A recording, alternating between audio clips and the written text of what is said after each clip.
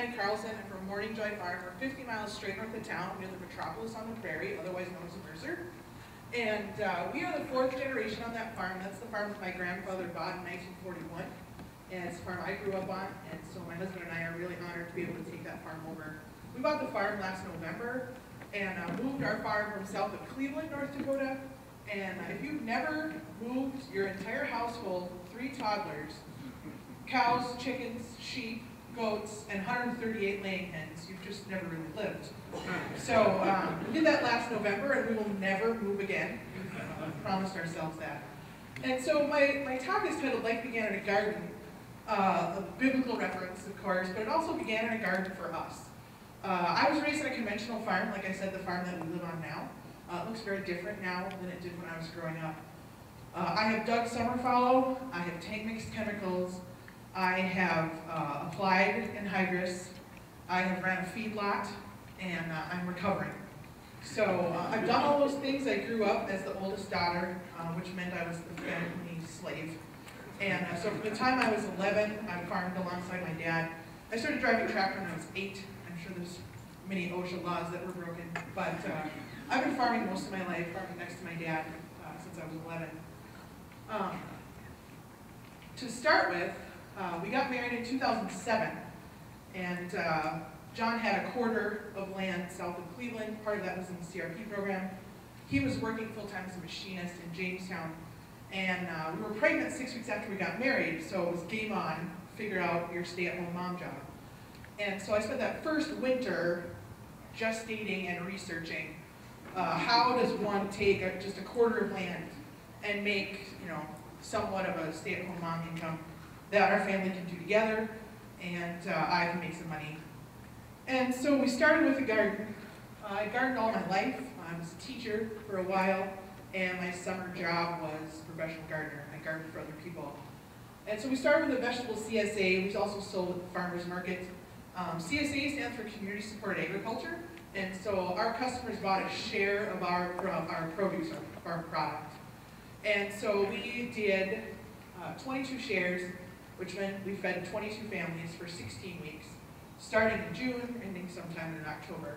And so this is just a sample of the share. You get a variety of different vegetables. They also got a newsletter every week that told them what was in their box, what they could do with it, how to prepare stuff like kohlrabi, they maybe hadn't ever worked with before. And so we started with that, and it was going really well. We were sold out every year. I had a waiting list. People were just loving it. I was loving it. It was great part-time work for me. Had the off season to kind of relax in the winter.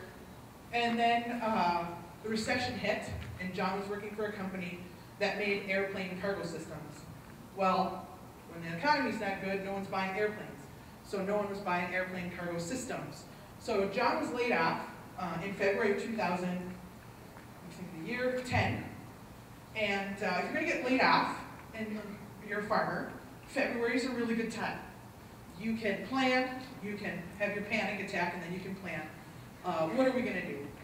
John also grew up on a conventional farm. He had no livestock, so I tell him, well, honey, that really wasn't a real farm. A real farm was livestock.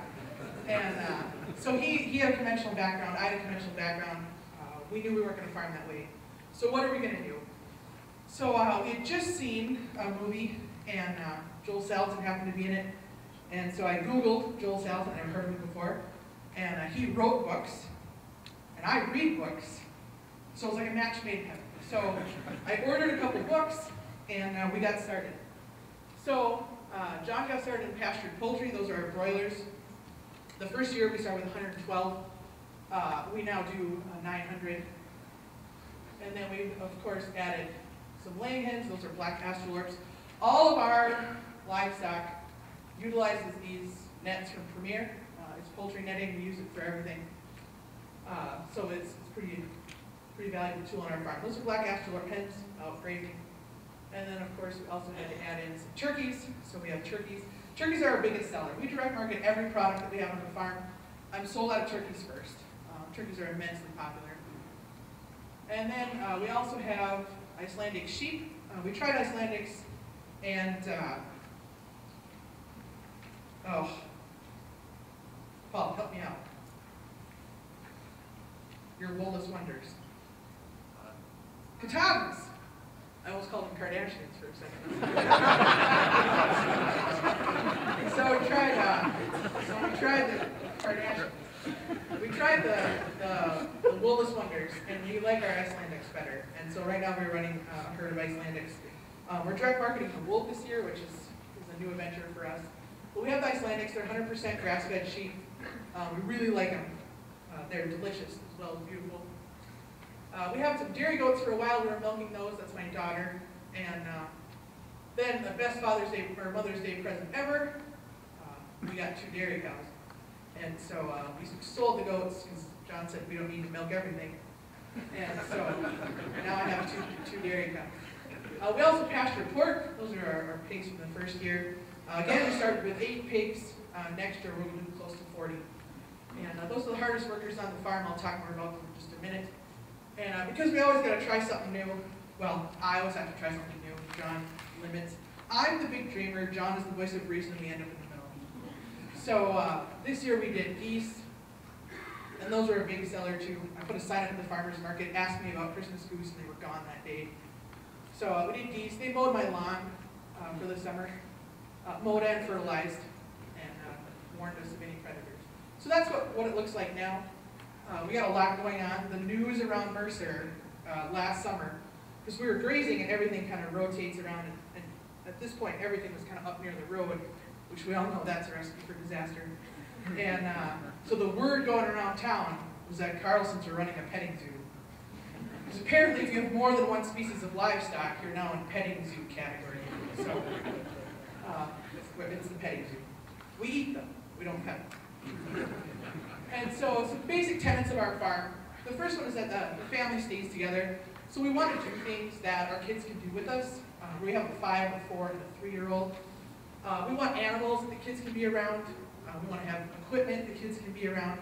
It was a real wake-up point for my husband when he was still conventionally farming a little bit with his dad and was out fixing the sprayer when our daughter was just 2 years old, our oldest daughter. And he got really frustrated because she wouldn't leave the nozzles alone, and he knew she couldn't touch them. And so he said after an afternoon of yelling, "Don't touch it, don't touch it," he thought maybe it shouldn't even be here if my 2-year-old can't touch it. And so we frame all of our farming decisions based on the fact of our kids can be involved. The second one is that the farm will regenerate the landscape and provide nutrient-dense foods at fair prices. The fair prices part is pretty important to us. We sell direct to families. We have about 80 families that we're feeding right now, and it's important for me that they get a fair price. And lastly, we will build community. We'll work with our neighbors and build community. So let's talk a little bit about gardening. Like I said, I'm not a professional gardener. I'm a professional anything. It's probably weed puller. So this is a traditional garden. I'm really embarrassed to say that was our garden last year. And the orange stakes are for some vegetable trials that we're working on with the Farm Breeding Club through Northern Sustainable Ag. And so those are 2 trials that we're doing for them. When you look at a traditional garden, it's usually one spot. You know, when you go to the farm, that's the garden spot. And this was in the garden spot. This is where I had gardened as a young child. That is where the garden shall go, right? It's where Grandma planted peas, and by God, that's where we plant peas. So it's always in one spot. There's no rotation because that is the pea spot. Maybe we've added fertility. Once in a while, Grandpa would get the itch and dump a load of manure on, and guess what he dumped with manure? Weeds. And then Grandma cursed him the next year. So we have maybe we'll add fertility. A lot of chemical treatments. When I talk to people about gardening and go to gardening workshops, we're just talking about all the stuff they're going to add to it.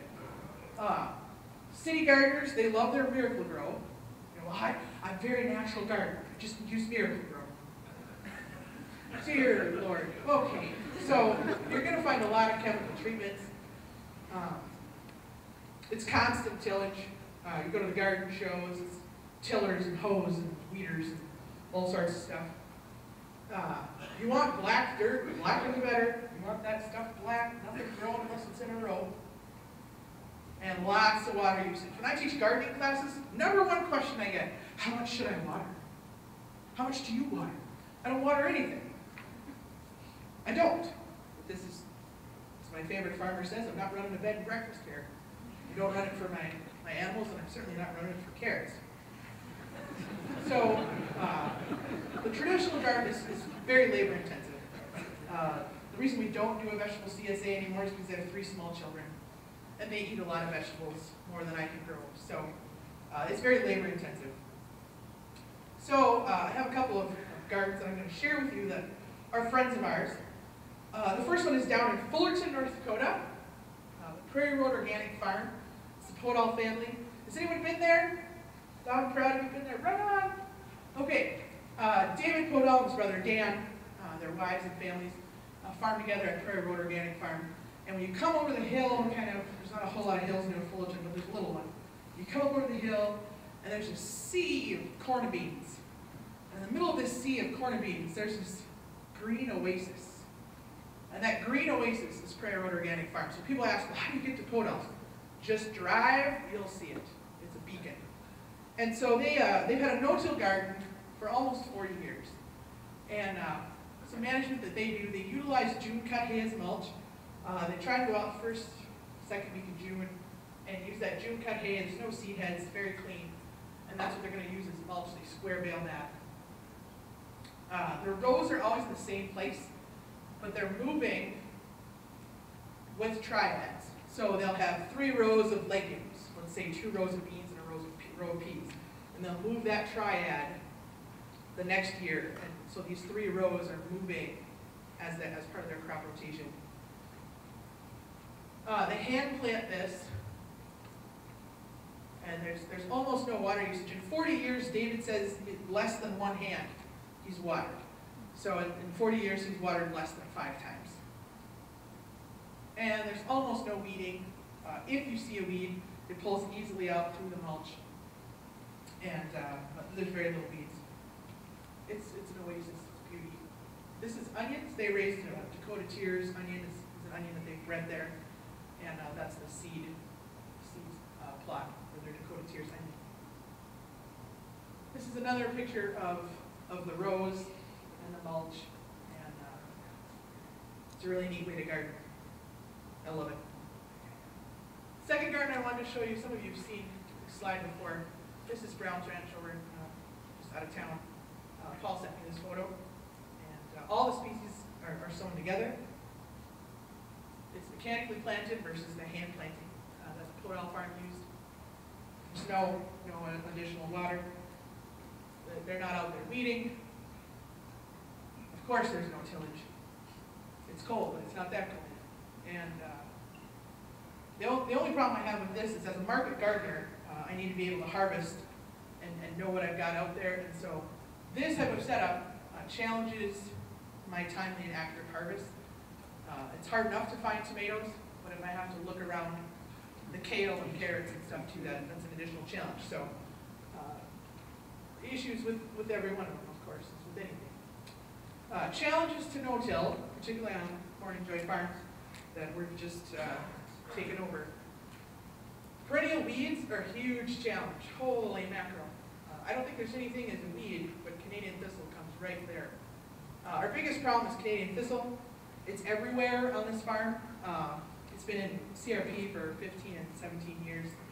And the yard had been abandoned for about 2 years. And so our Canadian thistle is our #1 problem.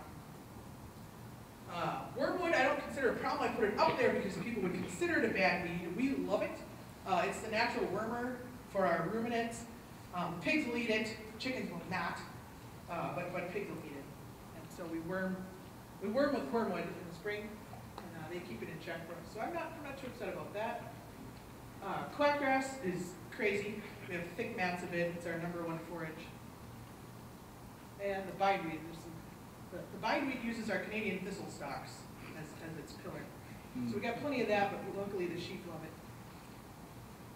So here are our concerns. That's Paleface. That's one of our gilts. She works really hard, like I said earlier. The pigs are the hardest workers on our farm. They're also the biggest consumers on our farm. Pigs are an omnivore. They'll graze, but dry sows are about the only thing you can 100% graze. Everybody else needs a little grain supplement. Young pigs will take 20 to 30% of their diet forage. The older the pig gets, the more that they'll take. Our fat hogs can go about 50% forage, and right now they're still in the lot due to a variety of circumstances, but they're going through hay like nobody's business. So they're still eating a fair amount of forage even though they're off pasture. So paleface, that's a piglet in front. That's our first generation chemical-free pigs. Is that young piglet? So our concerns were we have a large garden requirement. I can a lot. My husband were here, he'd tell you if he leaves anything laying around in the kitchen, chances are I'll can it. And so I have a large garden requirement. We feed some families through our church and stuff. And so we have a large garden requirement. We have severe perennial weed problem, like I told you. I would love to mulch. I would love to do a podal type style garden. But that Canadian thistle would just say, thank you for the blanket, and it would destroy us. So we've got to get our perennial weed problem in check before we start mulching. We want to decrease heavy metal usage. We want a more natural approach. We don't want to use chemicals and utilize more natural approaches versus mechanical approaches. We want to utilize our existing infrastructure. I don't want to buy anything. I want to make sure I use the tools that I have. I want to increase land utilization and productivity. People assume that when we bought my parents' farm that we were getting bigger. Bought another farm, you must be bigger. We're actually smaller. We went from a quarter of land to now we're operating on less than 100 acres. And so we've actually downsized our land. We want to use as little fossil fuel and labor as possible to tackle this. So this is our Canadian thistle. This is a once-over by the flird in this Canadian thistle patch. We graze our cows and our sheep together, they're called the flird. So we graze the flird together. They'll nip the tops off, blossoms and stuff, but they won't tackle the big stalks. So we let them go through and graze off the top. Then we turn the pigs in. That's the back of our sow, Patsy swine. And so Patsy and crew were in there. The pigs will graze off first, and so big concern when people know that we pasture pigs. Oh, they just must tear it up. They just tear it up.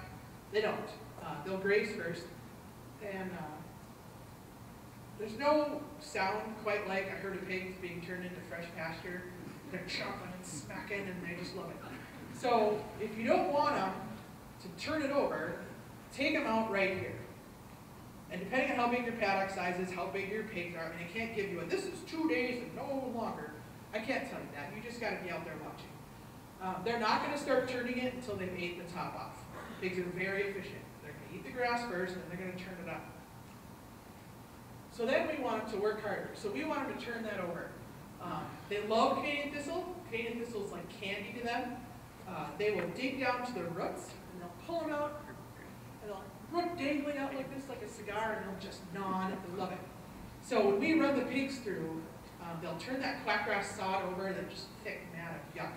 They'll turn that over and break that down. They'll go after those Canadian thistle roots and really destroy it, really work hard for us. We run the pigs through our bale grazing. We round bale graze. And so we run the pigs through the bale grazing in the spring. Again, we're making them work. They're turning that over. And people ask John, like, well, what's your waste on bale grazing? None.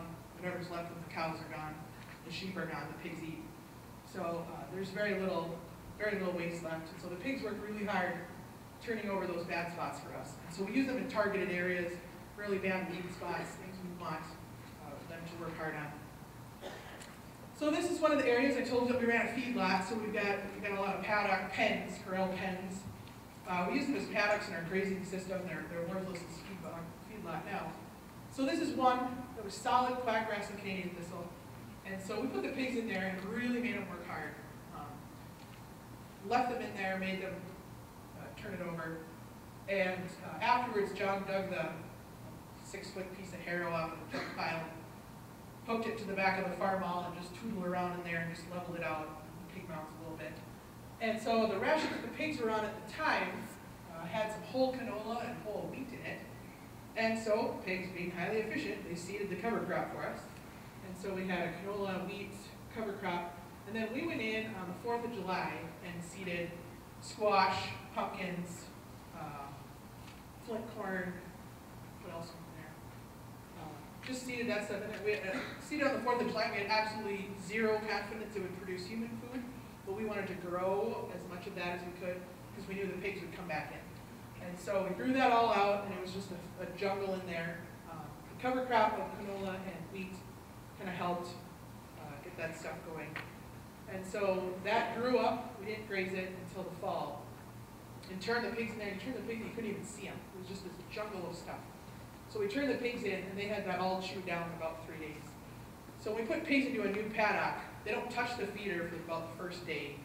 And the bigger the pigs are, the longer they stay away from the feeder. And so we can really utilize a lot of forage on the farm in some marginal areas when we put those pigs in there.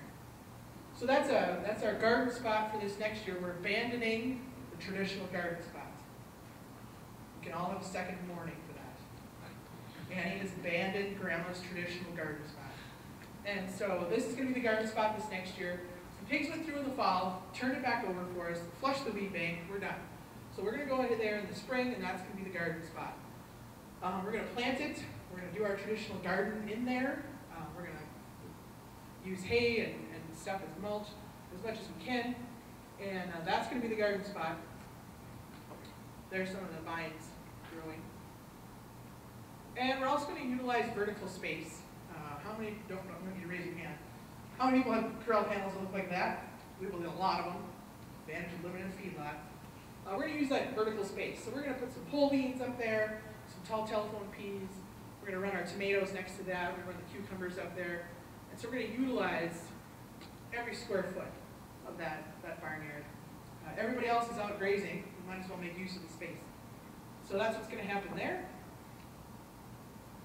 When we graze the pigs in through, pigs need a fair amount of shade during the summer months, and so we kind of paddock off from our barn system.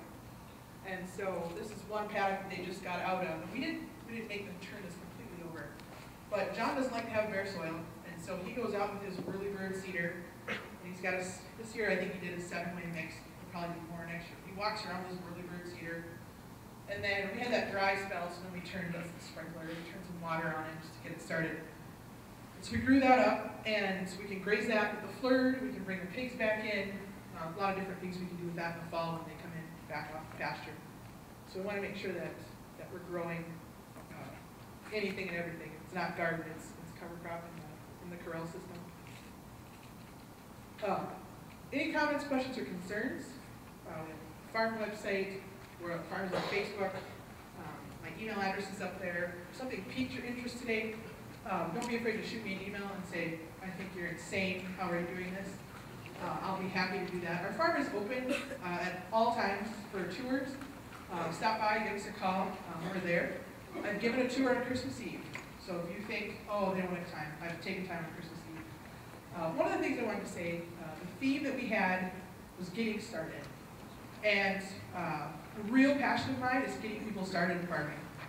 And I think there are a lot of what most people would term marginal areas out there. Abandoned farmsteads. With 60-foot drills, we've got a 3-acre corner that we can't get in and turn around in. Keep your eyes open to those areas. John and I drive the back roads. He's a big lover of back roads, and so we drive the back roads, and we'll sit there and count the farms. How many farms between Mercer and Harvey have abandoned farmsteads that obviously there's some source of water. It's a well at some point. Is there somebody who's living there? So we got a source of water. We've got a farmstead, maybe in a sheltered area. They have a shelter belt built. Somebody's not living there. Imagine if you could go to that landowner and say, I'll give you cash rent for that farmstead, and you could put a garden on it. John always jokes that I make more on 2 acres of garden than he makes or made on 200 acres of soybeans. So gardens are extremely profitable. The market is there. In North Dakota, we have a huge untapped, what I like to call institutional market. Farm to school program. We have hotels like the Ramkota. In Bismarck alone, Bismarck Public Schools serves 8,000 meals a day to their school kids. They don't want to buy from someone who's got 5 extra tomatoes in their backyard.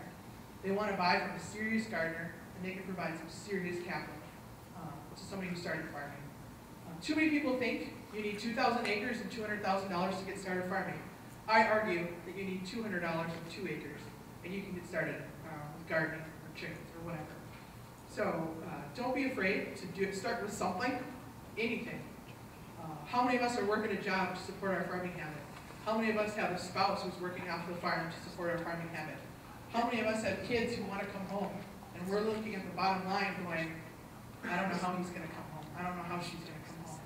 There are a lot of ways that we can make money, and it doesn't mean putting our neighbor out of business to do it. So, thank you.